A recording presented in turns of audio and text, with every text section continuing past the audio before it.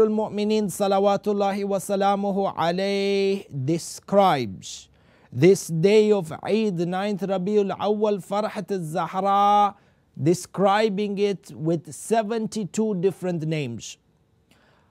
He conveys this message or he relays this information for Hudhayfa al-Yamani, companion, Sahabi of Rasulullah sallallahu alayhi wa alihi wasallam, and he mentions to him, Ya Hudhayfa, that I know for this day 72 names. Wow. And 72 days, the 72 names given to this one single day of Eid, each one of these 72 names reflects a certain divine, grand and auspicious element of this day of Eid.